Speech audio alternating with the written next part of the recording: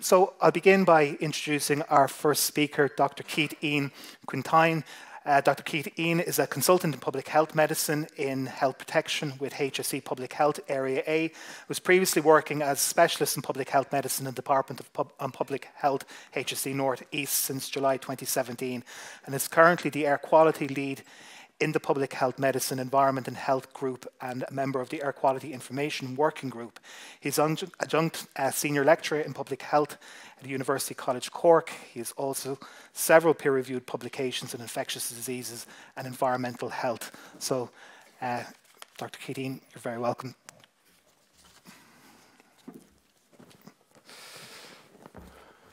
Thank you very much for the introduction, Niall. I just hear that and I'm not 100% sure it's me. But anyway, good morning, colleagues, and thank you very much for the opportunity to present before you this morning. My brief this morning was to deliver a presentation on the impact of poor air quality on our health. It's a bit of a wide brief, and I'm not 100% sure I'm going to be able to completely get through it within 15 minutes, but I'm going to try my best at least to concentrate on the caveats for thought in terms of how we can move this forward in that regard as stakeholders. So just an initial declaration. I'm pleased to report I have no conflict of interest in terms of before we proceed with that. And as I said, as part of this, as part of my presentation this morning, I just want to give you a bit of a whistle-stop tour to highlight important things with respect to air pollution and its impact on health. But again, food for thought and hopefully stuff that we can move forward as a group. With that in mind, as I said, I'm a public health doctor, so we always go back to the issue as to why air quality is a bit of a concern. And we come back to Maslow's hierarchy of need, and this is certainly something that came through from the speaker from the WHO this morning, which kind of highlighted it's a great physiological need, a requirement for us to have access to air, and certainly to qualify that for you all in the audience, it's important that we have access to clean air. My apologies, isn't projecting as well, but the physiological needs at the bottom, air is certainly something that's a requirement. Air, food, access to shelter are certainly very important things that are required. With that in mind, it's important for us to be able to note and appreciate that within your lifetime, you'll probably inhale about 250 million litres of air. Significant quantity of stuff that's passing through you from that point of view. And it's important to think if you're interacting with an environment that's not exactly most ideal and pristine, we can see that we are becoming impacted by interactions with air pollutants, and through that we have a capacity to inhale about 20 million particles with every breath that we take.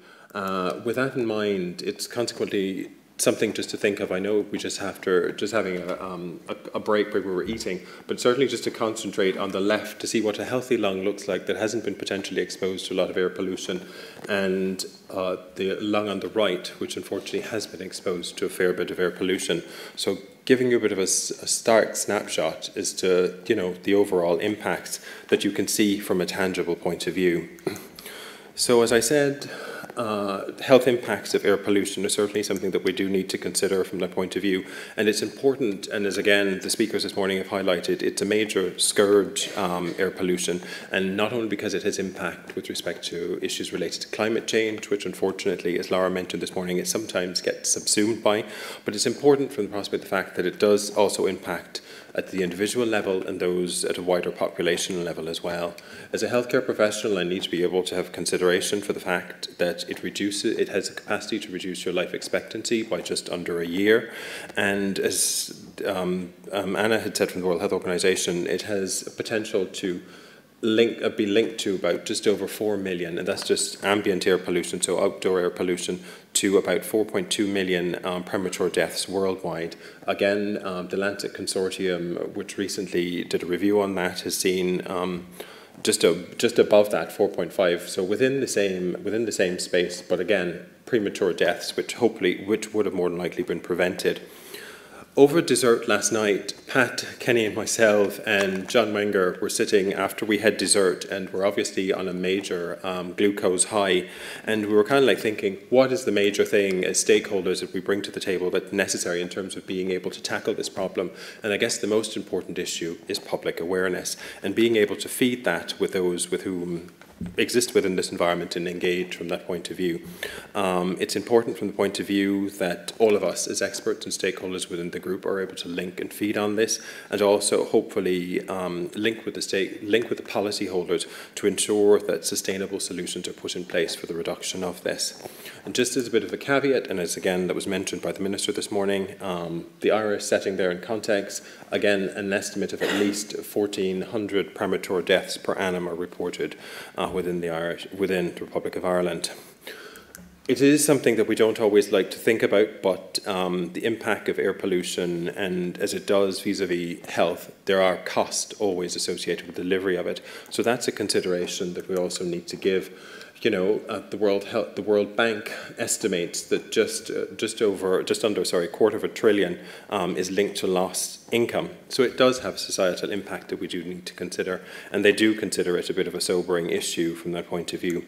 At a European level, just under $1 trillion is related or linked to the economic impacts of it. So again, that's a consideration there. Within the Irish context, I know this might be a bit of dated information, but the air-related costs are linked to, or projected at just about $2 billion. And that hasn't necessarily been adjusted for inflation, but if you think about it, the health budget is just about $20 billion, so that's a tenth of the health budget that, you know, could be potentially linked to that from that point of view. It's a considerable sum of change being taken from the Exchequer. So again, it is an important issue from that point of view.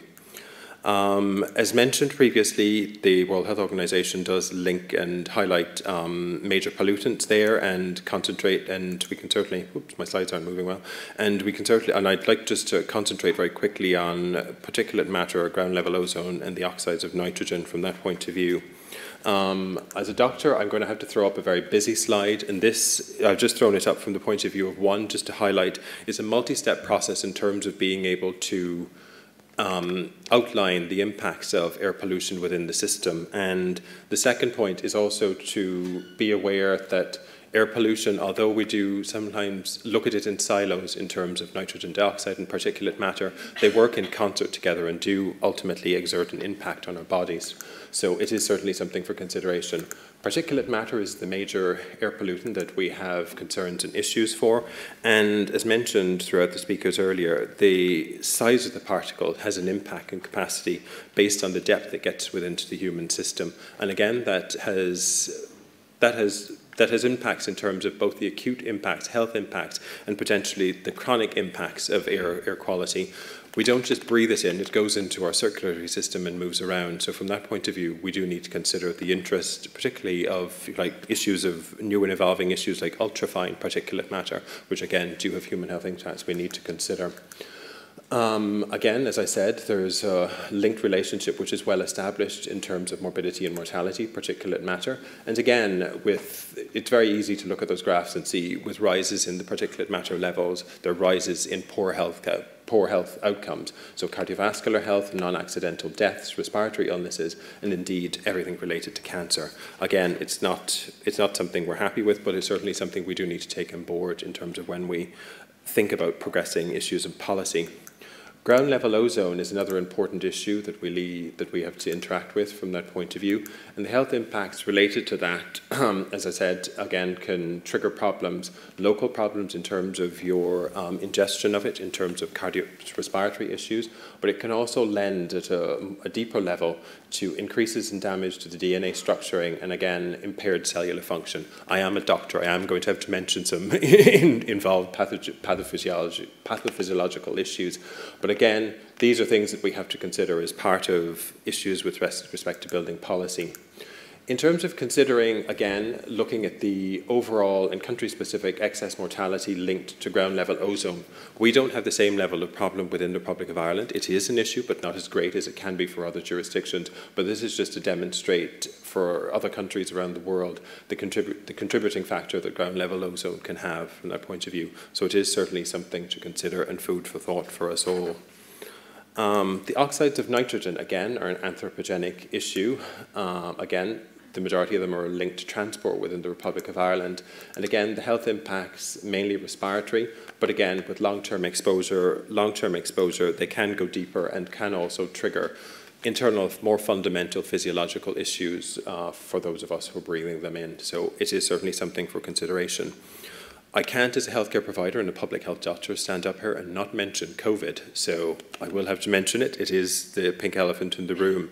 And certainly with the transport, as related to transport, we have been able to see with the transport restrictions, the unique transport restrictions that were put in place as part of the COVID, as part of the pandemic controls, basically, we have been able to demonstrate, and this was information that was passed on from the EPA, we've been able to demonstrate that there has been, and this is just Dublin-related figures, that we can certainly see an overall fall. And this is just a simple example, just to show you of a simple transport measure in terms of physically taking or not having the vehicles on the street, led to a noticeable reduction in nitrogen dioxide circulating within Dublin. And then I decided, and this is collaboration between the EPA and the HSE, we overlapped or overmapped that with Dublin admissions for individuals with respiratory disease. And this is, again, local data, which is interesting to see. And you can certainly see the blue line, there is a fall off, and that was indeed a significant fall off.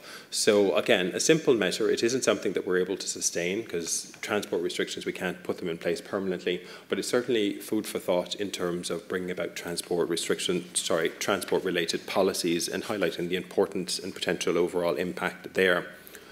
Harms that air pollution can cause. I know for quite a few of the speakers this morning have certainly highlighted and concentrated on the mortality issues linked to air pollution and air pollutants.